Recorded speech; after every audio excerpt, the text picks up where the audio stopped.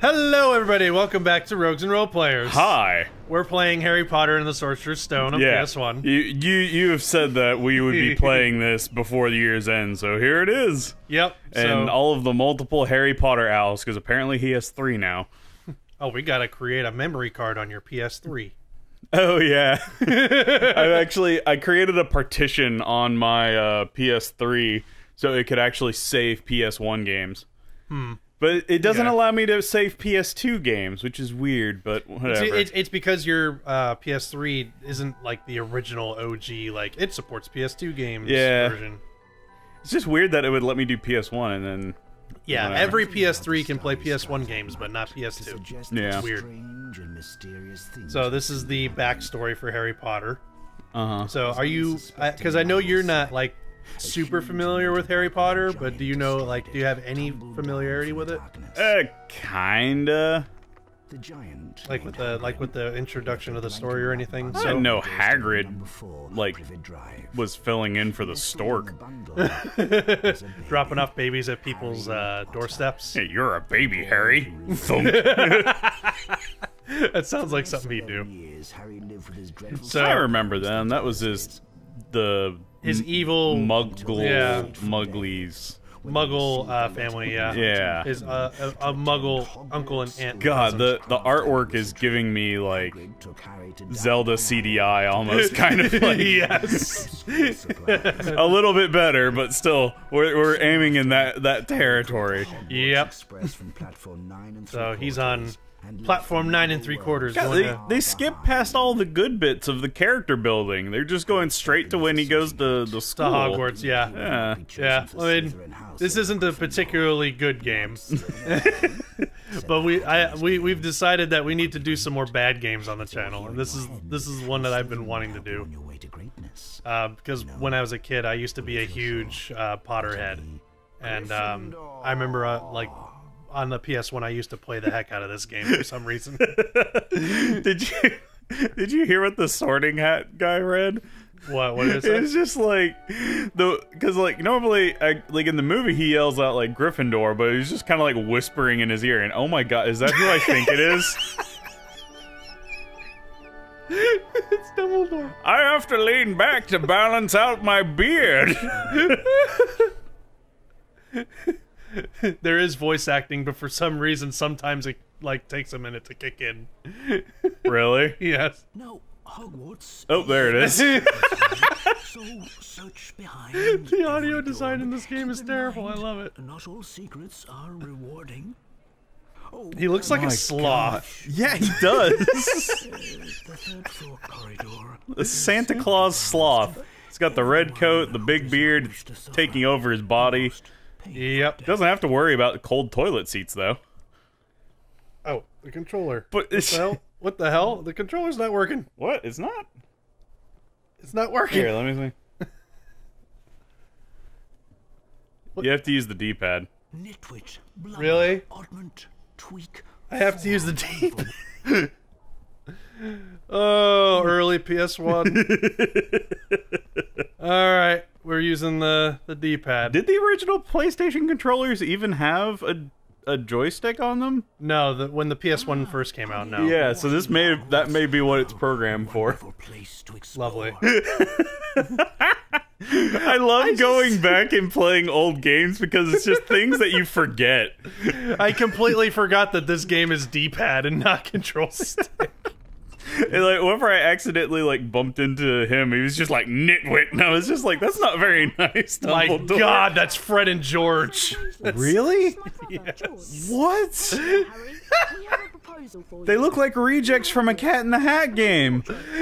Fucking character models of this game are terrible. It's amazing. Like, strangely enough, Harry himself is the only one that, like, looks decent. This is what happens when you eat too many every flavor jelly beans. So we gotta collect every flavor beans to get passwords to secrets. You lose any definition in any of your features. Gabatriconis. Gobbledygook. That's right, I remember close enough. I'm bored. I'm the fat lady. I got nothing better to do than to sit in a portrait all eternity. So, are those actual people in the pictures, or is that like what? What is going on? Why are there frogs in your room? Because reasons. It's Harry Potter. So these are the save points, and this is one of those games. Of course, it's early PS1. We don't have an autosave. We got to save our game. Yeah, or else we're gonna have to run back and do stuff again. Can you even jump in this game? No, I believe it has an auto jump, kind of like Zelda. So it's kind of that, like, you know, you just run to the edge and you automatically jump kind of thing. That sounds dangerous. Don't run to the edge, kids. Living on the edge.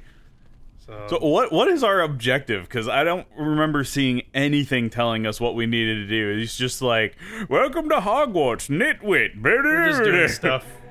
Let's talk about Draconuses and chocolate frogs. I do love chocolate frogs, though. Have you ever had like the official like chocolate frogs from Harry Potter? Can't say that I have. They actually are pretty good. It's pretty nice, high quality chocolate. Also, Ron's model also looks terrible. Oh, yeah. I'm assuming everybody besides maybe the character you're controlling is just a nightmare. Yeah. There's Malfoy. I'm sure he's a nightmare. Yep, he's a nightmare. You know, with the way his hair was in the movie, it looked like he kind of had like a helmet of hair, but this makes it just a literal helmet of hair. You don't have one, do you? Ah, jerk. I don't have one what? Don't have a mother. Oh, well, I mean, I was born, so at one point I had to move. Us Gryffindor should stick together. Yeah. This game is one of those games that I know is terrible, but for some reason I absolutely love it. Just push forwards on your controller. For some reason... What? Controller? What are you talking about? He's talking about the tutorial. Have you been eating too many every flavor jelly beans? Are you breaking the fourth wall, what, Weasley? Yeah, for some reason, like, they just kind of pick and choose when to break the fourth wall. Just approach the edge and keep pressing forwards on your controller. Yes, we did it! He did it again! I've seen beyond the mortal realm. Oh god, the jumping, like, mechanics are so wonky. I'll double back and watch the entrance. You better go on and rescue Hedwig. So we gotta rescue our owl Hedwig. Oh, is that the name of the owl? I didn't know it ever had a name. Yeah, his name is Hedwig. The little white owl that Harry has. I always thought it was, like, he named it after, like, Hagrid. The owl's name is Hagrid? I'd be fine with that. I'm an owl, Harry. That'd be amazing. Nearly headless Nick. Oh, that's right. Yeah, because he's nearly headless because he technically has his head, but it's not attached. Like, fully. It's, like, dangling on a thread. Yeah, exactly. Yeah, God, that's gotta be annoying. La-di-da-di, they just walks face first into a wall. So, one redeeming factor I think this game has is I actually really like the music. The music is actually pretty pleasant. Yeah. Actually kind of reminds me of of Elder Scrolls 4 Oblivion. Is that Jack Black? Wait, Jack Black? This picture right here? Oh, the one that's... Yeah, the one right in front of you.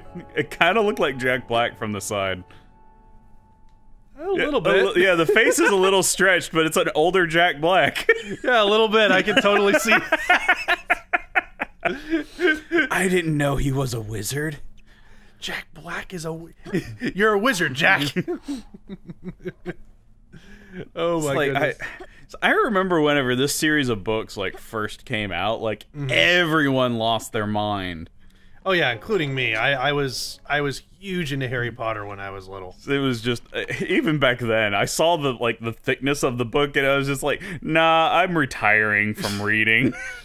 You know, I think it's funny that you are saying that about the first book when the first book is like nothing compared to how thick the later books are. Oh yeah, once the author realized how much people would actually read, they decided to go whole hog on it. Harry Potter was like the only series of books that like really got me reading into like a geek book franchise. You know what I mean? Like a lot of people had their Lord of the Rings, others had their Song of Ice and Fire. I had Harry Potter. Harry Potter was my book series. What? Oh my God! You just incinerated that snail. Yes, I did. And I did What it did to he? him too. What did he call it? Flipendo knockback jinx? Yeah, Flipendo knockback jinx. Is that actually from the book, or is that something they just made up for this I game? actually don't. I think it's something that they just made up, if I recall. Because I never recall seeing Harry Potter use an actual Flipendo All I've ever spell. heard him use is, what is it? Expecto Patrona or whatever? Expecto Patronus is like one of his, like, he learns that in the third book. It's the magical version of Inspector Gadget. Expecto Gadget. And then just Inspector Gadget Go-Go shows up. Patronus. Can be affected by a friend. Oh my god. This is a But the spell that Harry most commonly uses is Expelliarmus. Oh, that's right. Whenever you have to fart really bad. Yes. a big electric red beam comes out of your Expelliarmus! Brrr! I gotcha. So now there's puzzle solving involved, and it's not particularly difficult puzzle Who's solving. giving us points for doing this stuff? I don't know. For some reason, we're getting Gryffindor house points. So it's just, who's watching us this whole time? It's just like Nearly heading his. he pushed a block. 10 points for Gryffindor. I didn't realize it was that easy to. Oh my god! What are some of these portraits? I don't remember seeing nearly this many in the. Get out of here, rat! Get out of here, rat! There we go. Gotta flip them over like an I omelet. got 5 points from Gryffindor for killing a rat. I mean, you didn't even kill it. You just made it smaller. Oh, it's a mysterious man in a hood. Kind of reminds me of Kingdom Hearts. Yeah, You've made it this far. it's Organization 13. They've invaded the world of Harry Potter. They're the one giving away points. They're the neutral judge of the house challenge. They're the ones who decide who gets the house cup at the end of the school year. I would be all for that. God, it would be so convenient if I could walk through walls like that guy. So I can charge up my Flipendo spell. I can use it to move bigger stuff. Geppetto. And I got 5 points for doing that. Because why not? I just wait. Charge up the Flipendo thing and just like run in a circle. It's just the way he's leaning back with it. It's like he's about to go for a slam dunk with his wand. It kind of looks like he's at a concert. It's just It's like somebody's like singing like this really emotional song. No. This is the emotional song where you pull out the lighters. Exactly. Yeah. That's what I'm talking about. Yeah, baby, yeah! Freebird! Why do I smell marijuana? It's so true. Have you ever been to BuzzFest? Yeah. Yeah. I've been to BuzzFest. Yeah, I have been to plenty of concerts where you smell like You can smell the weed. I went to a concert. I think it was the 40 Licks tour. And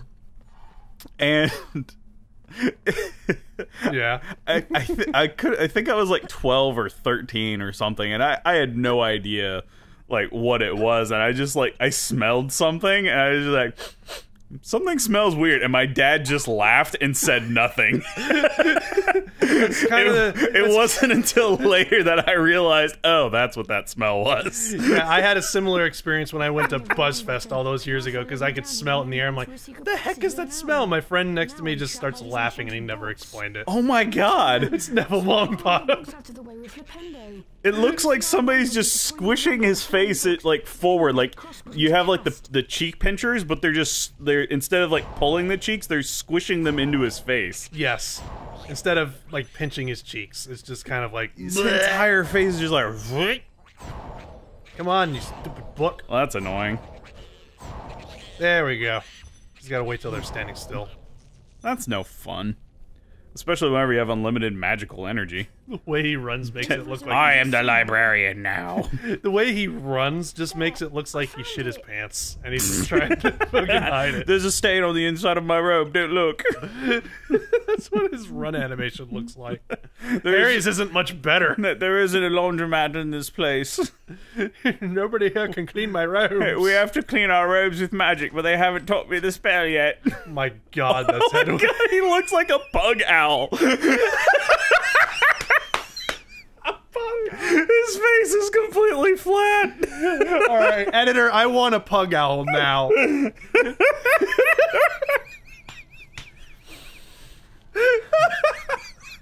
Poor Heggerdig. Oh my God. Make free Hegwood from those bars. Or Hedwig, sorry. Heggerberg. I don't know what I said. It's okay. Go free, pug owl. His face is just completely flat. Wait, it's like he flew face first into a wall. That's what he looks like after. And then moving it never sprung back out.